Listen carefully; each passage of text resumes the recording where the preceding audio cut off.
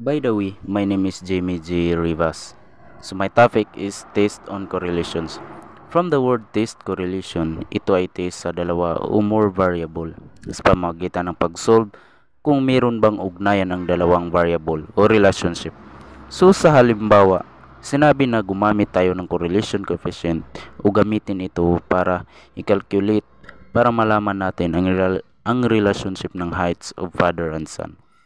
So bago yan, alamin muna natin si correlation coefficient. So si correlation coefficient, meron iba't ibang katangian. Maybe maging negative 1 or positive 1 or zero correlation. So first, perfect positive correlation siya ay if ang dalawang variable ay same na kumilos ng same direction. Like si x and y ay tumaas and si y din ay tumaas. Halimbawa, kapag nag-study ka, mas malaki ang score na makukuha mo. Kung matagal sa trabaho, mas malaki ang sweldo. So, zero correlation. So, ito ay walang relationship ang dalawang variable. Makikita natin sa ibaba ang larawan na ito ay gumalaw na walang direction. Halimbawa is ang mga crime, maybe wala siyang relationship o zero correlation siya. So, dito naman tayo sa perfect negative correlation. So, perfect negative correlation kapag ang isang variable ay tumaas at ang isang variable naman ay bumaba. Halimbawa, kapag mas marami kang party na pinupuntahan, mas mababa siguro yung grades mo.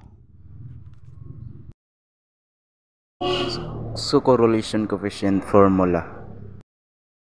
So, ito nga pala ang correlation coefficient formula. So, Ri ito ay ang correlation coefficient formula kung meron bang relationship ang dalawang variables or ugnayan. So hindi ko na po babasahin ang formula, direct na lang po tayo sa variables, sa dalawang variables x and y. So si x ay nilagay ko dito yung mga numbers at si y ay nilagay ko dito po yung mga numbers. And then so since xy, so 5 times 8 is equals to 40. 6 times 8 equals to 48. So 8 times 12 equals 96. So dito naman is x squared. So since x squared multiply by itself, so si x, so 5 times 5 equals 25, and 6 times 6 equals 36, and 8 times 8 equals 64, and 5 times 5 equals 25. So dito naman is y squared. So since y squared is multiply by itself, so 8 times 8 equals 64, 8 times 8 equals 64, and then continue, and then summation. So summation, lahat ng mga numbers na to ay i-plus mo. So 5 plus 6 plus 8 plus 5 equals 30. 8 plus 8 plus 12 equals 48. 40 plus 48 plus 96 plus 66 equals 295. And then same na din dito, plus mo lang to. And then mag-focus tayo sa formula. So dito ilagay po natin yung R, correlation coefficient. So how many samples of variables? So how many samples of variables? 1 2 3 4 5. So the numbers is 5. So 295 is xy is 295. So ilagay mo lang 295 dito, and then si x, so si x plus x is 30. So ilagay mo lang dito 30. So pila naman si y? So si y is equals 48. So ilagay mo dito 48, and then dito naman samples of numbers is 5. 1 2 3 4 5. And then dito naman sa x squared, mag-focus tayo sa formula x squared. So si x squared is 186. Ilagay mo dito sa 186, and then minus, and then dito naman tayo sa x. So dito naman tayo sa x. So how much x? Magpilas x 30. So ilagay mo dito sa 30, and then copy the 2. Ilagay mo dito yung 2, and then multiply, and then square root and then numbers, samples of numbers, hindi ba sabi ko ganina 5. So 5. and then summation, and then y squared. So y squared, so 474. So ilagay dito si 474, and then minus, and then si y, pila si y is 48. Ilagay mo dito yung 48 squared. So dito naman tayo sa relationship. So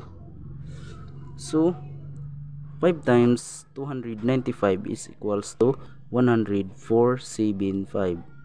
And then ilagay mo dito yung minus, copy the minus, and then 30 times 448 equals to 1440, and then square root of and then dito naman 5 times 186 is equals to 930, and then since to andito, multiply mo ito by itself. 30 times 30 equals 900, and then times, and then square root of, and then so 5 times 474 equals to 2370, and then copy the minus, and then so since to dito, sabi ko ganina, multiply by itself. So 48 times 48 equals to 2304. So 1475 minus 1440 is equals to 35,